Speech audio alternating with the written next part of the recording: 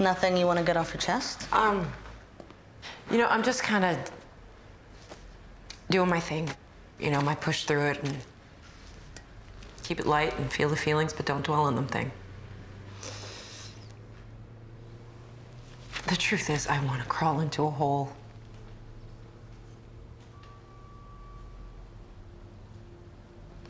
And I want to let that hole swallow me and hope that no one finds me. And why can't you let yourself do that? Because everyone expects me to be me and to make jokes and make them feel better and laugh through the tears like I did when Lucas. Why do you care about what they expect? Because if I don't, it means that this death hurt more than that one. And I can't let that be true because it's not. We all have a psychological immune system. Just like our physiological immune system helps our bodies recover from physical attacks, our brains are working to protect us from psychological ones. Maybe when your fiancé died, that's how your brain protected you, and now it's dealing with the attack a little differently.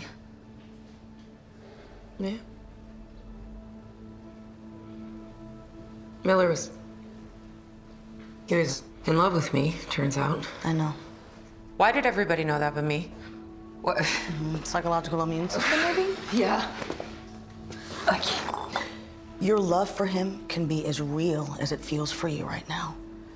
As real and immense and significant as it was and is without you having been in love with him back. You're punishing yourself for not being in love with him back. Something your brain knew on some level because you're not dumb. You were just afraid of what would happen if it were true. Thank you. For the pie. You guys always feel better when you talk to me. Yeah. I do not understand why you always fight me on it first. Enjoy that pie.